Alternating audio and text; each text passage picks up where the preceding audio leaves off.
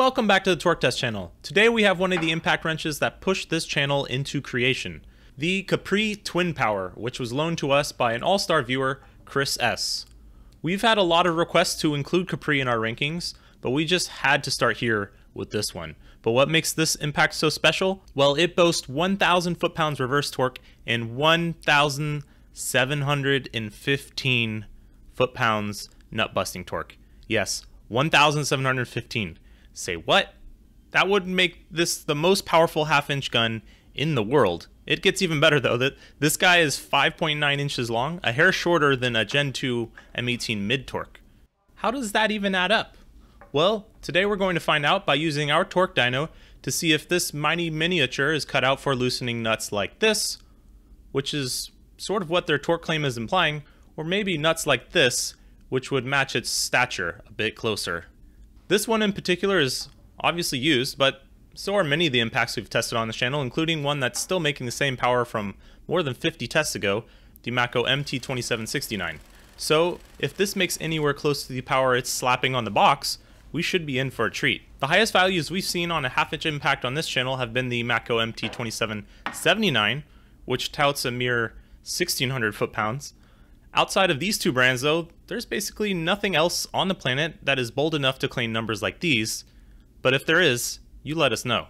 That's why today we're going to be comparing the dyno numbers of this guy versus the Mako, as well as let's throw in a Harbor Freight Earthquake for some context, as that gun really does make a lot of usable power, but isn't sort of the top on our rank list. The Harbor Freight sells for usually around 150 to 160 bucks, while the Capri Twin Power sells for 200. Neither of these coming close to the very expensive Mako guns, but that gun is at least something we know makes some real power. Realistically, being just 6 inches long and only 3.5 pounds, this Capri should probably be listed more on our mid-torque list than a full-size list. Not that we really have any air impacts on our mid-torque list, but considering this model claims the highest numbers we've literally ever seen from a half-inch, she's certainly wanting to play with the big boys, so let's give her a shot at the belt. Our first test is called Working Torque 5 seconds and forward. Here's the Harbor Freight Earthquake with the Mako also on screen up first.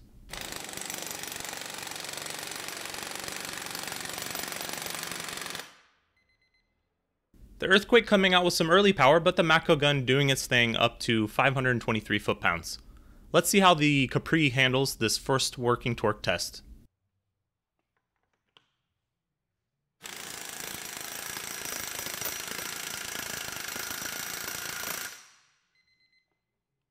$392? Well, so far not acting like a 1,715 foot-pound impact, but both its power figures were in reverse, max reverse, and nut busting. That's both of the lefty-loosey variety, so let's get into our 10-second max torque test, which is also in reverse. Mako takes on the Earthquake again on screen.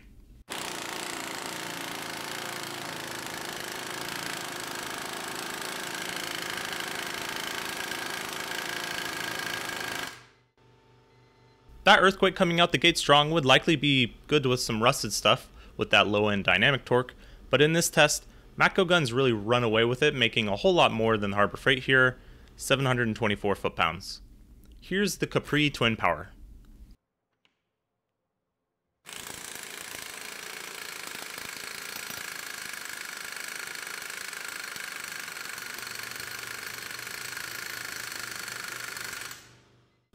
$537. Okay, matching or just besting the Earthquake with a much smaller form factor.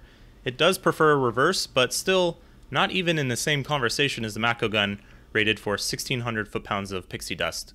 Our last test to settle the score is best case scenario, higher line pressure, 15 seconds in reverse. If Capri wants to be at the top, where their specs really live, they have some catching up to do.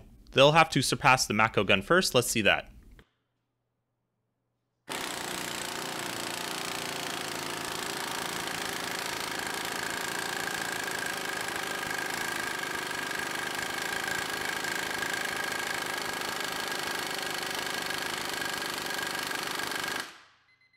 $741. The Mako gun does not pick up a whole bunch more power from higher line pressure, as we found out in the past. On the other hand, the Earthquake did pick up some power from higher line pressure, but not enough to get close to the Mako here. Alright, come on, Twin Power, you can do it.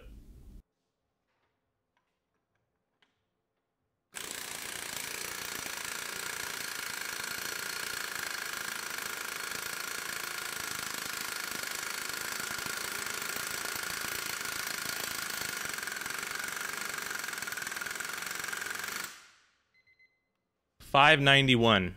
Not picking up as much as earthquake from higher pressure, which usually makes sense for smaller guns. Which means, in this test, it finishes last.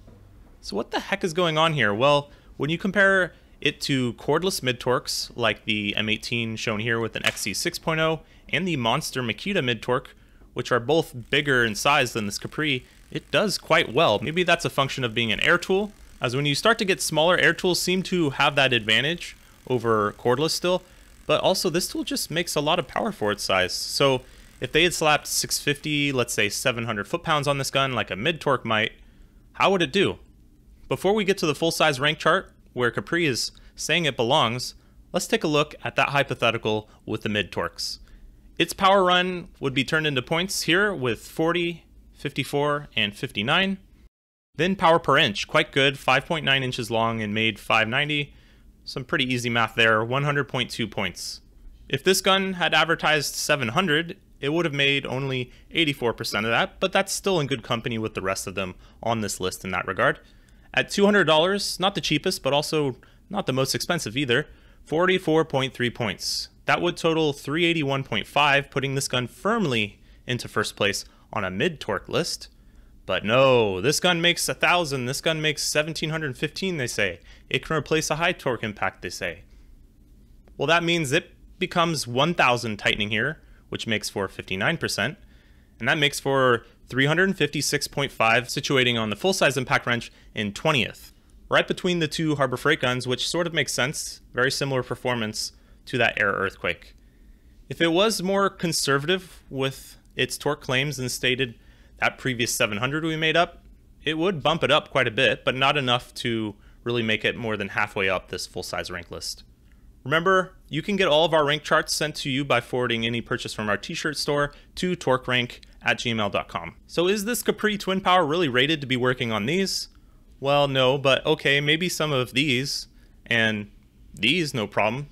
But that's sort of the crux of the issue, isn't it? Of course, this model is going to be the brunt of our condemnation here. It says 1,715 on it, so of course we're going to call it out. It just happens to be one of the few that flew closest to the sun, and its reviews seem to reflect that. But what about everyone else? For the moment, we're giving everything who regularly gets 80 to 85% plus a pass on this channel, but the brands who want to make the next big thing in mid-torques or high torques to edge out their competition, they've really got two options. Invest millions in better battery technology, better brushless motor technology, or simply just put a bigger number on the box for $0 and they sleep fine at night. As Ingersoll Rand said in our very first video, there's no standard for testing in the power tools world. As far as testing our tools, we have our test centers, competitors have their test centers, and due to the fact that there is no standard, it's difficult to get an apples to apples or one-to-one comparison between our tools, competitors' tools, any tools in general. So unless you're gonna go all YOLO like the Capri did here with 1,700 and be all obvious, who's really gonna know or stop you? Us? We're just a tiny YouTube channel. We're not going to reach 99% of the consumers out there. Harbor Freight, who's consistently, at least in our experience, in the low 60% of their torque claims on this channel, whether it's Air, cordless, high torque, mid torques, minis, right angles, and Aircat, who makes some great impacts, but their rating system is all out of whack between models, and even IR, with their mini impact being a surprise lightweight compared to their other impact wrenches. It's important to remember brands like Capri aren't the problem. Numbers like 1,715 are on a half-inch anvil, no less. Who knows if a half-inch anvil could even take the impacting required to generate that. No brand is excluded completely from it. No rule of thumb like size, how loud it is, voltage, or battery cell type seem to be the determinant for power, so everyone is left with those numbers they put on the darn box, for better or worse, which means our job is not done. But I mean, thank God, we love this stuff. Tune in next time where we hopefully can hurt some more feelings and break some more stuff. Thanks for watching.